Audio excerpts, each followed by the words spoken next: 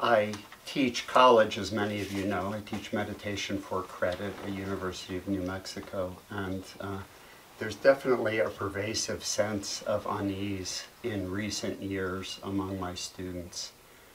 One of the things that I do early on in the semester is I ask the students present how many of them have experienced depression or anxiety to the extent that it negatively impacts their lives.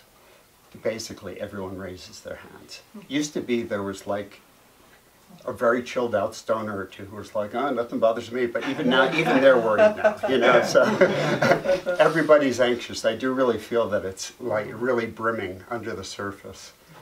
And, you know, on the one hand,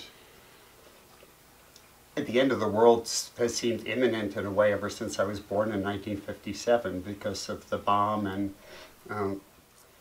but it just seems like it's gotten more and more and more pointed. There was a moment maybe around the turn of the century where, look, for a little while like everything was going to be okay, but that didn't last, did it? But they call it samsara for a reason, right? And so, you know, if you look back through history, there have been many times when things have been bad, very difficult. I want to share again something I've talked about before, but some of you have heard me say this already, but I basically have been talking to Shishin Roshi almost every week for a few years as I've been finishing my training. We Skype. And just before the last presidential election, that's when I really feel like this feeling of unease in the country has started to become more and more palpable. I remember talking to Shishin Roshi about it, and as you've heard me say before, what he said was, I allow myself to be upset by this. I allow myself to be upset. And I've repeated that so many times since, because I talk to many Dharma groups, and there's some people in some Dharma organizations who don't want to deal with it, don't want to look at it. And then there's others who are so upset by the way things are going that that's all they can think about, and their lives are just out of balance. And they're wandering around under, really unable to do very much to help because they're so distraught all the time. And it just struck me that what Shishin Roshi said has to do with the balance between the wisdom side of our practice and the emptiness, the wisdom or emptiness side of our practice and the compassion side. So it's possible to hide out in emptiness, to say, well, you know, there are a trillion stars out there, it's a big universe, and there's other worlds, and there's other, you know, species go extinct all the time, and et cetera, et cetera. And, you know, actually, I do take that into account, you know, in dealing with this, because the universe is a big place and we're not the only species, and if we did go extinct, we're not the only ones who've gone extinct. These things happen on the big scale. On the small scale, though, I really don't want that to happen. And so that's the compassion side.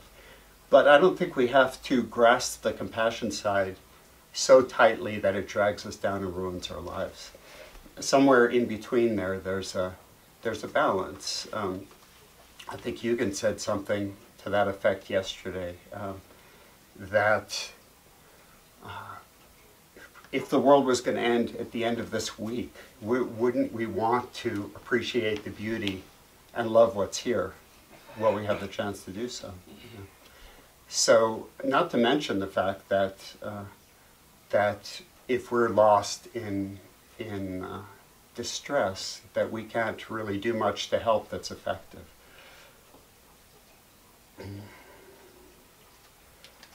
And our teachers are a good example. Shishin Roshi and Shinko Roshi don't seem to have lost their joy and love for life, and yet they're deeply concerned about these issues. So I think they're not a bad model for how to conduct ourselves, that both things can coexist. I do want to say this discussion can get so heavy. And I, for one, don't believe the most dire predictions. I'm not minimizing, but I know we're going to have big trouble. And if we don't do something to reset the balance, the earth will. There will be droughts and famines and disasters and all sorts of things. But I don't know that any of it is intractable. We were talking also about the tipping points, and there are many possible tipping points to come, and we've definitely passed some of them, there's no doubt about it. But you have to remember, I teach college students, and any of you who've ever been college students or are currently college students know what do college students do when they have a big assignment. They do it the night before. And actually all human beings are like this, I'm afraid. So we're waiting till the night before, and I really hope we're not procrastinating too far. But I do see people starting to recognize what's happening, and you know, I'm so concerned, and I have been since I was a child, about the extermination of species and of natural places. I remember crying about that when I was 8, 9, 10 years old. I would go get books on nature from the library, and I would literally cry over the fate of certain animal species that have died out, you know, and it's gotten worse and worse. But then again, you know, because I work with college students, there's a generation of college students now that a lot of them are not only anxious and depressed, but they're very pessimistic and almost on the point of despair. There's a whole other movement among young people, which is very encouraging, which is people who are getting roused up and doing something about the situation. But there's a lot of them who just seem to have the attitude of, what's the use? We inherited a shitty world, and we're not going to be able to fix it, you know? And human beings suck anyway, you know, and there's all this violence and mayhem and everything. When I hear that from my college students, I often find myself saying, did anything violent happen to you today? Did anything really bad happen to you today? Was anybody even really unpleasant to you today? You know, and how many instances of cooperation contributed to your life today?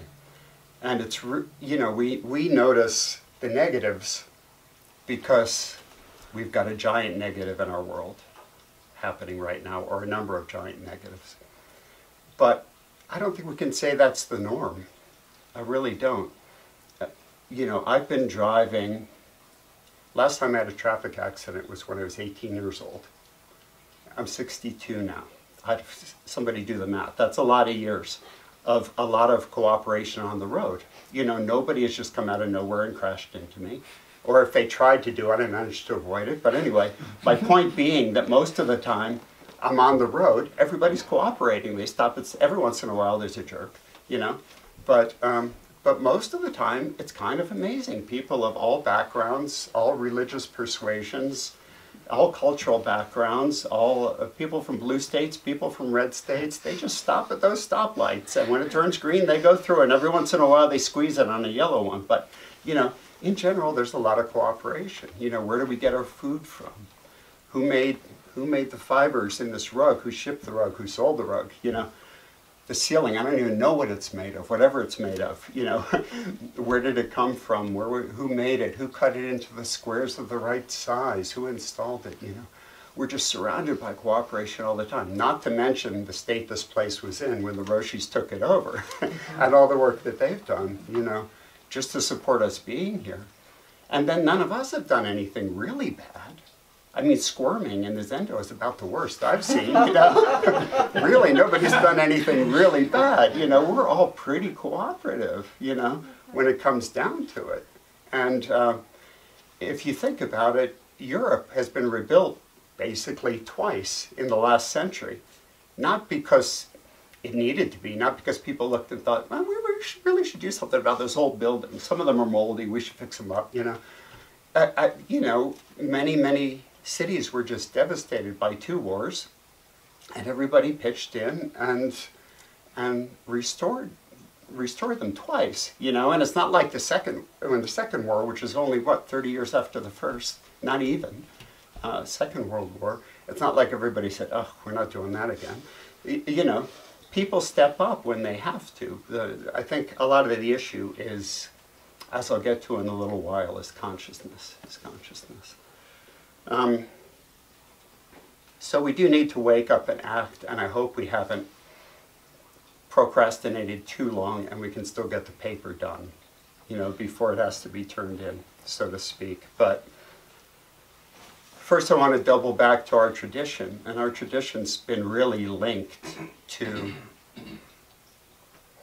nature from the beginning.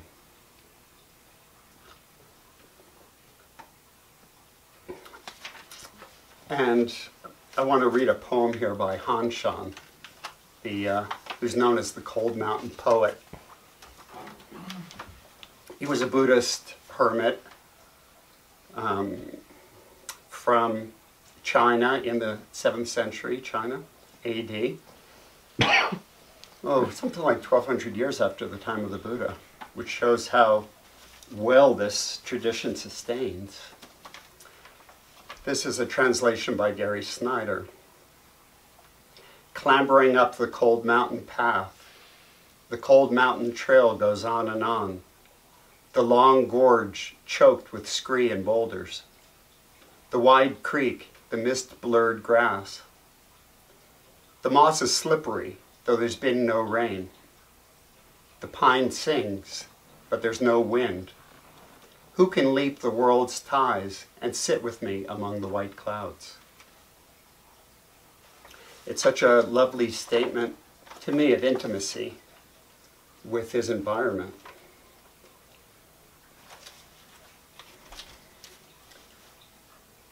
Of course, I don't think this is a time when we can all go off and sit in caves. The situation is a little too pointed for that. We can't do what Milarepa did and spend 12 years in a cave eating only nettles until his skin turned green. Although that's a vegan diet, for sure. Yeah. But, and then the Buddha, where did he go to find enlightenment, and where did the original Buddhist monks go to find enlightenment? They went to the forests. So that's been with us from the beginning. I want to talk a little bit more about that in a few minutes, but first of all, thinking about this topic made me cast my mind back to growing up in Miami Beach, Florida. And people have imagined Miami Beach as this beautiful tropical paradise and you know, a natural environment with palm trees and all sorts of lovely stuff. Well, the truth about Miami Beach, there are places like that, but Miami Beach was a mangrove sandbar, and they basically raised the mangroves and just paved over the whole sandbar. There's not a speck of Miami Beach that's natural. There are palm trees, but they were all planted where they are. There are hibiscus bushes, but they were all planted there. Mostly what there's is hotels and hotels and hotels and hotels. And that just weighed upon me even as a child. When I was 8 years old, some of the neighborhood kids discovered this abandoned estate, and it had kind of gone back to nature, and it was the only place we could find that seemed halfway natural. It still had an old barn and an old house on it, but they were abandoned. And maybe an acre or two, couple of acres of land. And we named it the Spook House. And we would go to the Spook House virtually every day after school and catch lizards and frogs. And every once in a while we'd get lucky and find a ring-necked snake. And that place just fed us. And remarkably, as Daishin was saying, those were the days when you could be 8 years old and go off and wander the woods. Not only did we wander the woods, but then we wandered a little more than the Spook House, and we discovered that if you took 3 buses and transferred all the way across Miami that you could get to one of the northernmost keys, Virginia Key, which was mostly still wild. And we would take 3 buses with our buckets and raggedy kids in our cutoff shorts, and prowl around the swamp. And it was right next to the zoo, to the Crandon Park Zoo, and there actually were some escaped animals. Anybody know what a capybara is? Mm-hmm. It's like a 50-pound rodent. Yes, I bet you would. Bet you would know, Shinko Hoshi. Yeah, so they had escaped, and they were. Yeah, every once in a while, you'd see this 50-pound rodent. It was so great, you know. The thirst, the craving for nature was so intense that we would go and do that. The irony is, my hometown of Miami Beach is slated to be the first city in the United States that goes underwater, because it's built on limestone. So the water just is going to seep up from underneath. It's not like you can build seawalls to keep it out. So, and then when I got older, I left Florida as soon as I could manage for California, and the first of what I would call spiritual experiences happened when I was just stunned by the beauty of California in those days, in 1970s. And I don't know, just watching sunsets and hiking in the mountains and going out to the deserts, and it's just the abundance, and it was just like nothing I'd ever experienced. How much wildness there is, even folded in among the habitation. You know, the West was a whole different scene from Florida.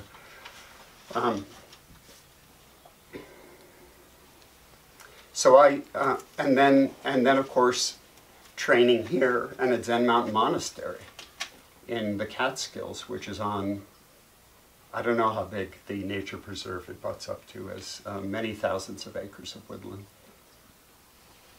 I feel very fortunate. And then Tanya and I were caretakers of a nature preserve and hot spring in New Mexico, and that abutted upon the Pecos Wilderness. The land around it ran straight into the Pecos Wilderness, which is hundreds of miles of wilderness, and we would look out and just see wilderness. And I used to say to Tanya, you know, we might be generations to be able to live in this. I thought it might be a good time to go back and look at the Buddha's enlightenment, which is what we're commemorating. And I'd already mentioned that the Buddha didn't feel he could find enlightenment in the palace. We're talking now about the legend of how the Buddha grew up in the palace, and let's just say the story's been a little inflated over time, but it makes mythic sense. And a lot of it, no doubt, actually happened this way, that he went out to the forest to discover enlightenment, that he sat beneath a tree. Notice he sat beneath a tree. He didn't sit at the top of a cliff overlooking a valley. He didn't sit at the top of a mountain. He sat beneath a living thing. It's where he got shelter.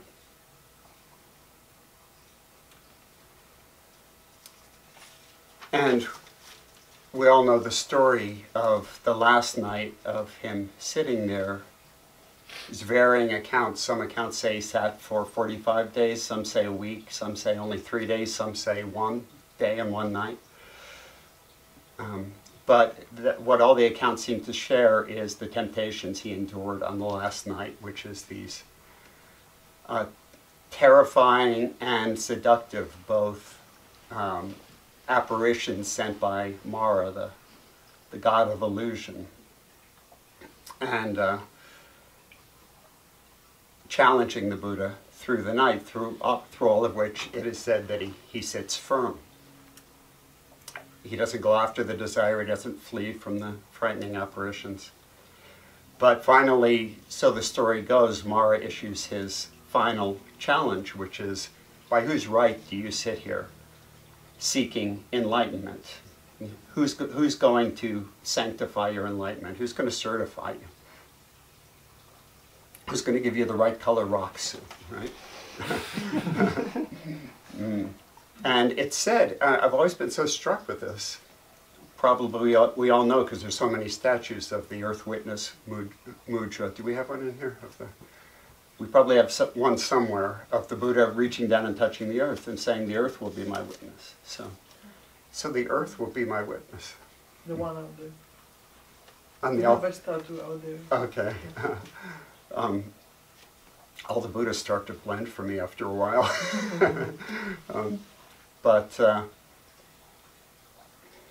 Yeah, it reaches down and touches the earth. I've always thought that's so striking and it's so symbolic.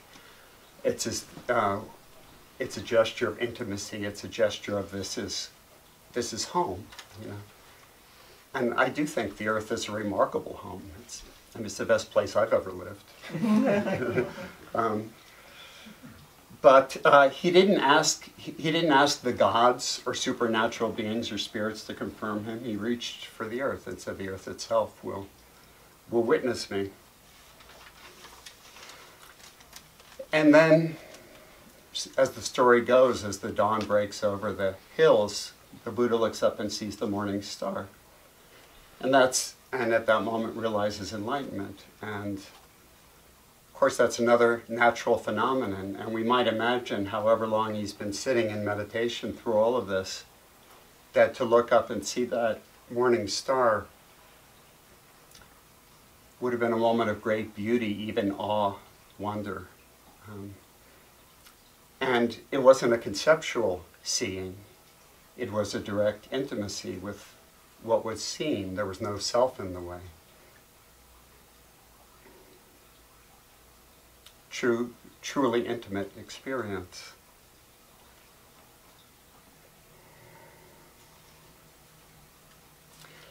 And there are, again, a number of versions of what he says upon seeing the star and realizing enlightenment, but this is my personal favorite, and it does come out of somewhere in our tradition. There are different versions even in the Zen tradition, but this one says, "Together I, the great earth, and all beings have awakened."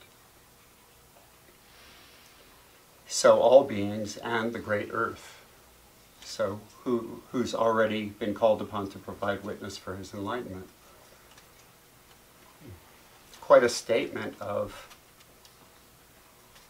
who he is and who we are and who we're intimate with, what we're intimate with, and what we realize, even in a glimpse, you know, of our true nature is intimacy with all things. So, and this is what's lacking, I think, in our world. How many of our world leaders have ever spent a night under a tree willingly? You know, probably not many. We've had secretaries of the Interior who've never seen Yosemite or Yellowstone National Park or the Rocky Mountains. You know, how can we expect them to preserve and protect something that they don't know, that they don't really know? You know? I don't know exactly what to do about that with them, except to elect people who do know. But I think for people who grow up in entirely artificial environments, the natural world can easily seem a remote thing. You know, can easily see a remote thing. Not everybody's going to take 3 buses to get, you know, to get to a little patch of wilderness, you know. And then a final thing about the Buddhist story is when, so another legend goes, he transmitted the Dharma to Mahakayasapa. It's said that the Buddha held up a flower and twirled it, right? So another living thing, another part of the earth. And it was a direct transmission or communication. He didn't hold up a rock or a monk's bowl. Certainly not a cell phone. The cell phones in those days anyway were made of stone. They were very heavy. It would have been very hard to twirl them. Anyway, you get the idea. There are many, many, many other examples. Dogen, for instance, when he returned to Japan and wanted to start a practice center, he went to the mountains. It's happened again and again and again. So, when Roshi and Roshi wanted to start a different kind of center, they came out here, you know. So of course the question is, what can we do? What do we do about this? And of course, I think we all face this feeling of, there's almost 8 billion people in the world, what can I do to turn this whole thing around?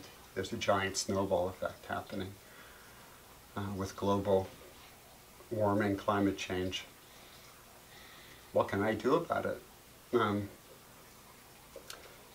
I was helping, Tanya and I were helping Shinko Roshi with her book proposal, and we were working with this quote, this well-known quote from the Dalai Lama, who said that the world will be saved by the Western woman. That was a big relief to me, because it means I don't have to do it. Right? But you know, the thing that struck me is he says the Western woman. He doesn't say which one. I mean, is it Corin? I don't. You know, Tanya could do it if they just put her in charge. I know she could. I'm always saying that. I do think that the feminine, which is what Shinko Roshi's book is about, is enormously needed to do, to change the way we're approaching the whole system of the way we approach what we call civilization. So there's practical stuff we have to do. And I just want to say something about practicality, which is, there are so many things that need doing and so many things we can devote ourselves to.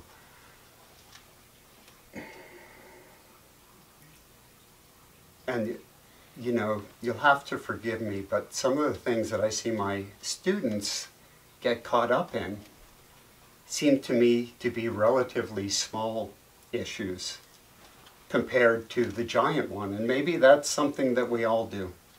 You know, maybe we reach for something manageable, you know.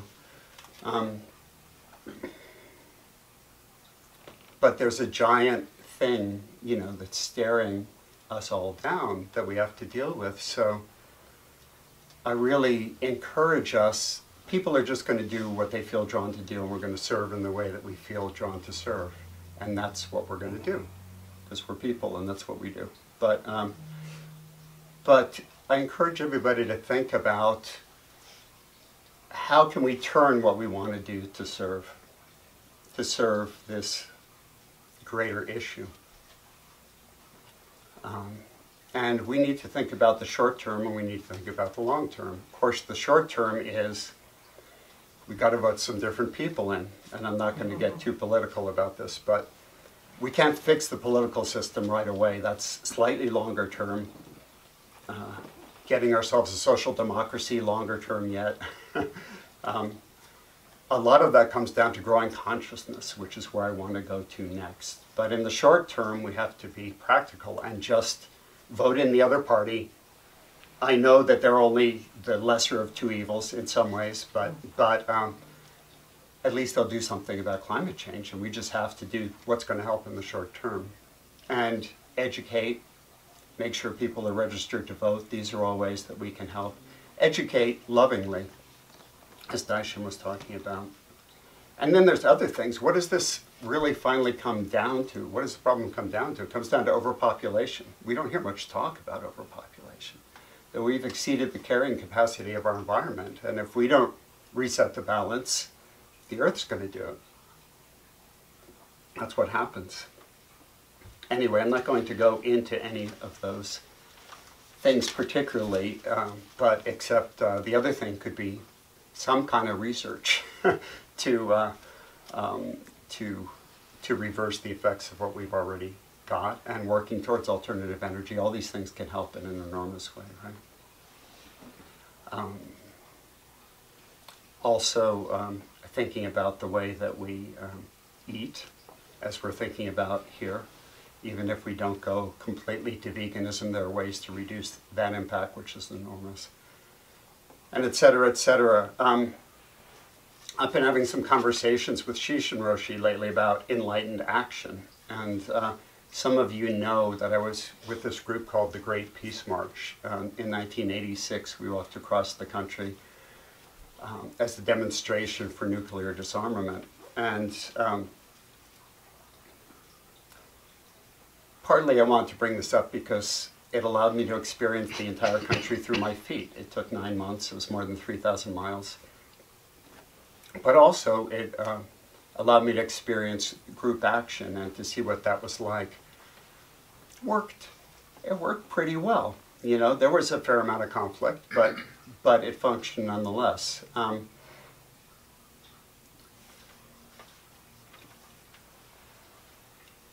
It's funny because I wasn't sure what kind of impact we had at the time. You know, we got some media for the cause, etc. We got arrested a few times, things like that, you know, for nonviolent action. There were a lot of rallies. There were a lot of talks in schools. But the year after, while I was trying to write a book about the Peace March, which I ultimately failed at, instead I wrote my first novel, Hope Valley Hubcap King, which has the whole Peace March embedded in it, fictionally. But some of my friends from the march led a march in Russia, and the Soviet government actually allowed them to do a peace march in Russia with Soviet citizens. They did Soviet tricks of the era, like the marchers, when they reported it back to me, they said they were stunned to find that, contrary to the press, that every time they came into a new town, everything was fixed up, whitewashed, the store was stocked with all sorts of goods. There was no shortage of goods, everything was fine. Well, they later found out that basically there was a whole team of people. As soon as they left the town, they'd strip the store of goods, they'd run to the next town, they'd paint everything, stick the stock back on the shelves, and the people in the towns never got to buy it, so they were actually setting this up for everyone. And this got leaked finally to the people who'd been on the march, because they became friends with some KGB members who were walking on the march and took to them, and, you know, like Nelson Mandela made friends with some of his guards. There's always people in every situation who were, you know, maybe have an alternative idea.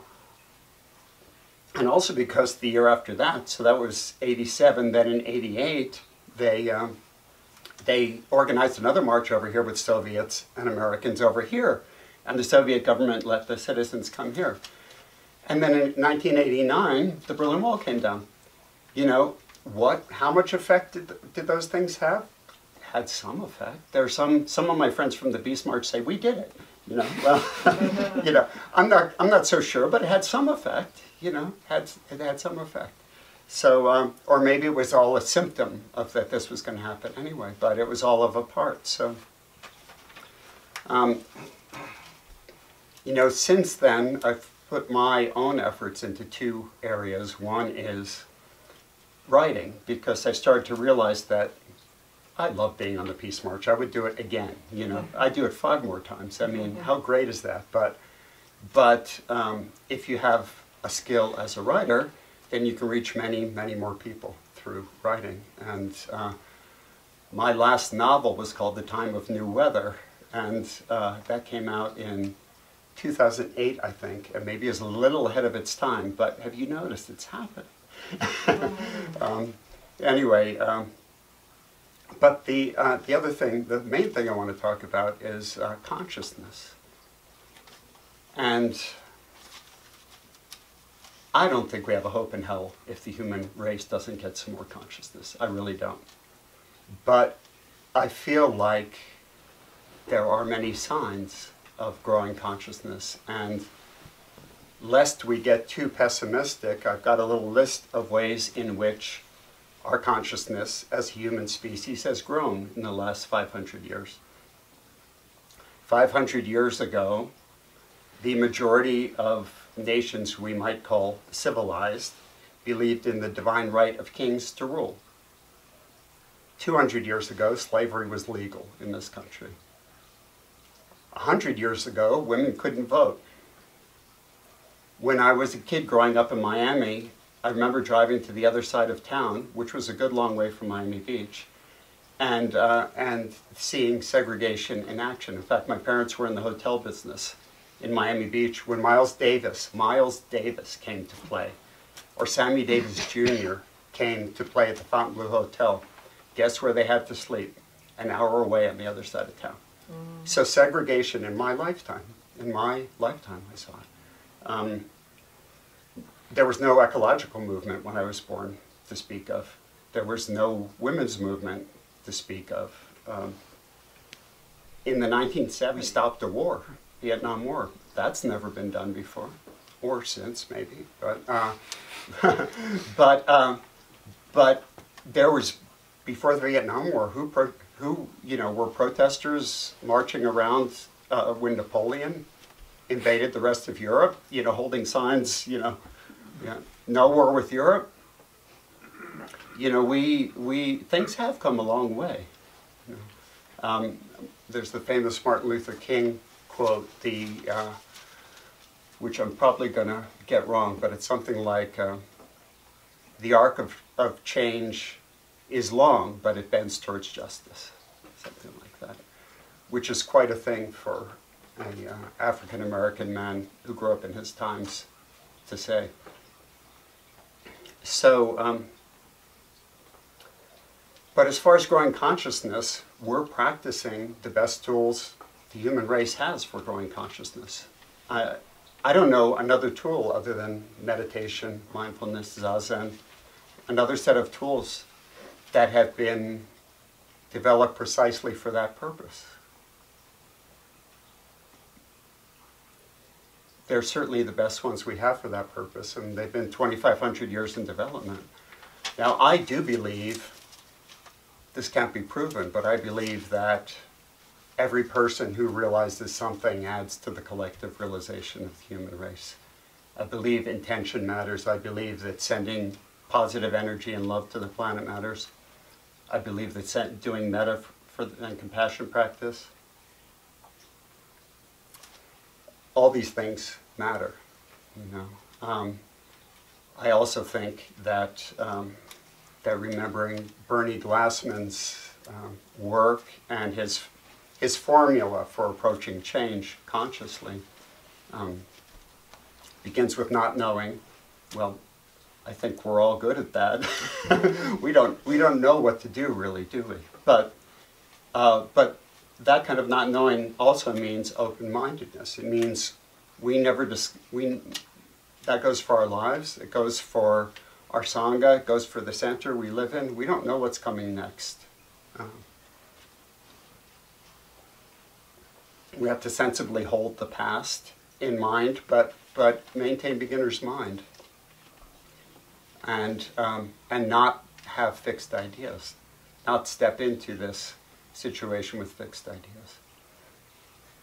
This has never happened before. The balance of the planet has never gone out of whack like this before. We can't possibly know what to do. Nobody does. Bearing witness. Well, I think we're all doing that. That's what we spent this week doing, really, with all the talks. But then, now, I don't want to rewrite Bernie, but he does change his third tenet of the Buddhist peacemaker order. I don't know what it is currently. It's been loving action. It's been compassionate action. Do you know what it is right now? It's action based on maintaining a mind of not knowing and bearing witness. Okay, all right. All right. So I've liked all the versions of it, yeah. To take action rooted in practice, and then maybe we know what to do. For me, I'm putting all my eggs in the consciousness basket, and apologies to the vegans. They're from the chickens out here. I feel like the fact of the Dharma growing in the West and the mindfulness movement. You know, in England, there was the Houses of Parliament did mindfulness training. I don't know that they all did, but a large section of them, like a third of them, across all the political spectrum, participated in mindfulness training. And I heard Stephen Batchelor speak about that. And you know, he was a monk under the Dalai Lama in 1967. He was a hippie monk. He's English. He said, when I was a hippie monk under the Dalai Lama in 1967, I didn't even dream that in my lifetime that the Houses of Parliament would be investigating mindfulness like this. So, some of you have heard this quote from Arnold Toynbee, the well-known historian, that the 20th century's most important event, which is often overlooked by history, won't be any of the various technological innovations or even the defeat of Hitler or et cetera, et cetera. It will be the coming of the Dharma to the Western world. And when I first heard that, it must have been 20 years ago, I thought, well, I sure hope so, but boy, you know, it's really happening. I'm very involved in this mindfulness work and training mindfulness teachers. 2 people here are involved in my Sage Institute training.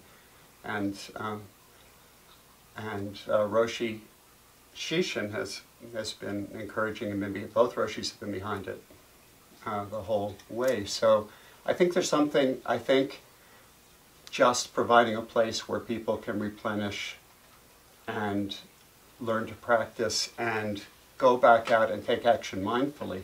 You know, one of the things about the Great Peace March was there was a subgroup of about 50 people who all camped together and called themselves the Anarchist Camp.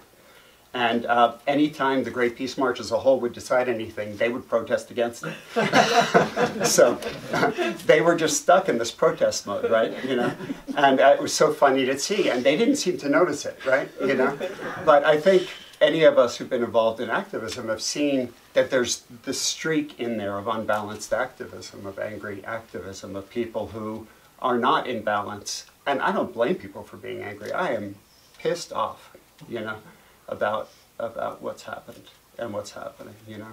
But I sit with that and I try to not take action based on uncontrolled anger, you know. It provides energy, you know, and it can be used in that way, but it needs to be transformed.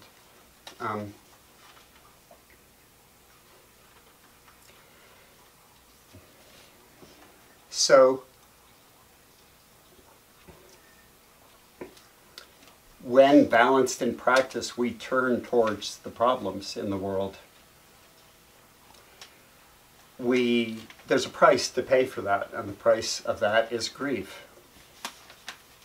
And there's a reward, which is joy. And they go together.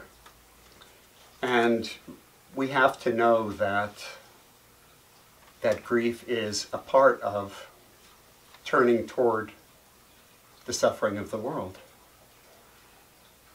But also we need to inspire ourselves through practice, but also through engagement with nature and beauty. And beauty should be one of the major food groups, you know, that feed the human soul, riboflavin, vitamin E, laughter, love, and beauty. There you go.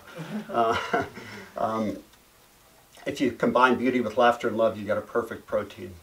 So, but I say grieve, but don't despair. And I think this is really important. A lot of us fear that if we turn towards the suffering, that we'll fall into despair. But this is exactly what practice gives us the power not to do. Because falling into despair is a thing we do. It's not a thing that has to seize us.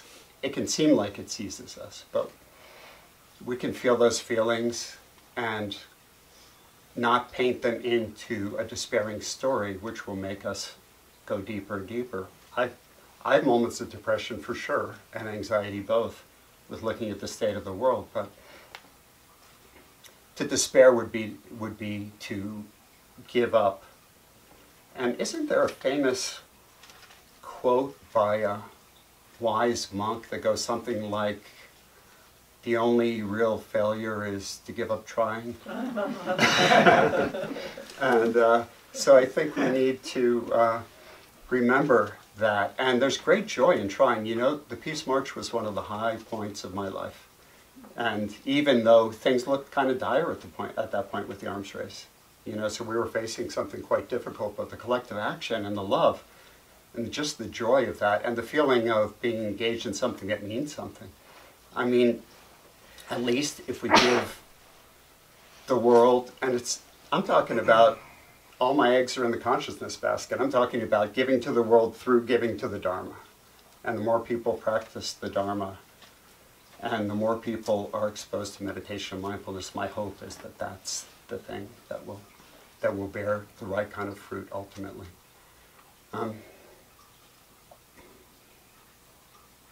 You know, that engaging in that, at least when we come to the end of our lives, we don't have to think, I should have done more, right? You know? We're a really young species. We're a really, really young species. We have a ways to go. And I hope we get to have the chance to see what we become. In closing, I want to just remember our vows.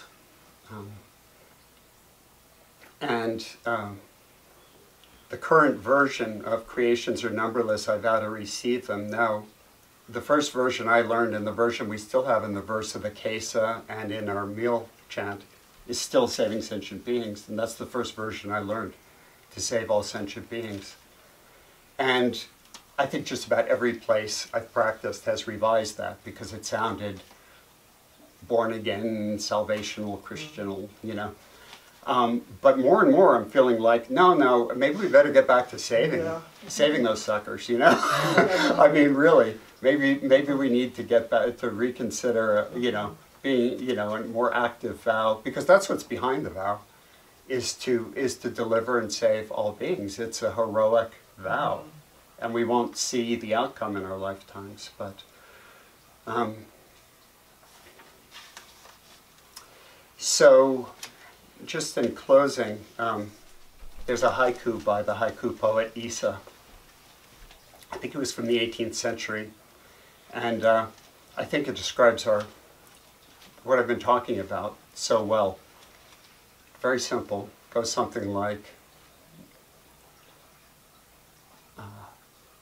a cricket floating on a branch downstream, singing. Of course, the right number of syllables, what we call the right number of syllables, 17, doesn't translate from the Japanese, but floating on a branch downstream, a cricket singing. So, and I just love that image because, hey, we may feel like we're going on the branch downstream, but let's not forget to sing, right? So wouldn't it be funny? Because if you go back to the original story of the Buddha, the legend, it said that there was a prophecy when he was born that he would either be a great king or he'd be the salvation of the world. And the story goes that his father wanted him to become a great king, and therefore sequestered him in the palace and didn't let him see anything bad. And I think we all know the story. But back to revisiting the mindfulness movement, it's everywhere on the cover of Time magazine and Newsweek and other countries and all over the world. I hear more and more about it. I've got a student in Germany who's deeply involved in mindfulness with Syrian refugees. It's all over Europe. It's spreading all over the world. Wouldn't it be funny if in the end it was the salvation of the world?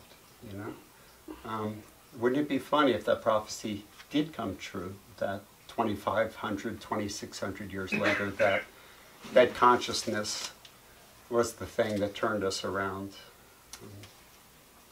I figure the Dharma is as good a candidate as anything for world salvation.